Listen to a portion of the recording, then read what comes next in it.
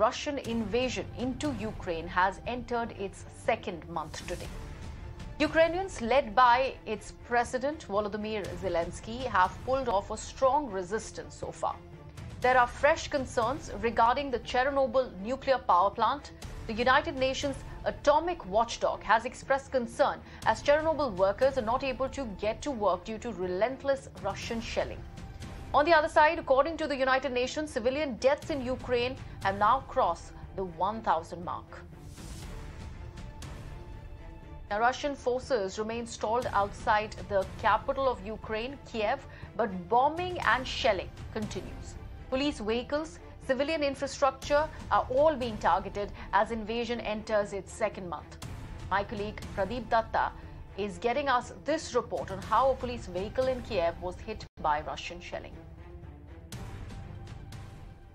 During the last 1 month, we have seen that how Russians have intensified attack. They have been trying their level best to occupy Kyiv city. So far, they haven't succeeded to break that resilience and strong wall of resistance built by Ukrainians and Ukrainian forces.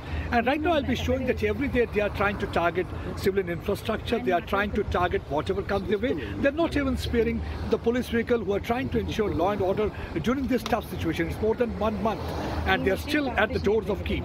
It's because the Ukrainian forces are not allowing them to inside. Let me show you something. Here is a vehicle, and you can see how the bullet marks here on this vehicle. This vehicle was here, but the police officer was also standing. All of a sudden, there was a firing from the Russian side, and many such vehicles have been damaged and destroyed. I've got a police officer with me. I'll be talking to her and finding out how is the situation right now here on the ground. Well, actually, this car really was in the occupied one of the cities in Kyiv region, and it was under the fire of Russian wars. And we can see that the person that was near this car is harmed nowadays. Leg and an arm was just wounded, and he is in hospital right now.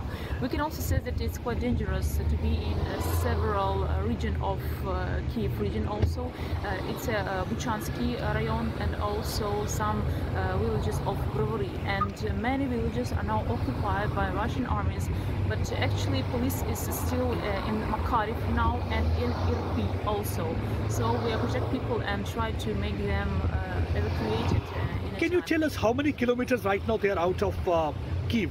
Because we had been saying it for the last several days that they are few miles away from Kyiv. How many kilometers they are away? Oh, actually 4 miles. It's really better to use our army. We can't say some such details in that time, but we can say also that Irpin and Makariv was under fire for several days, and nowadays situation is better in these cities.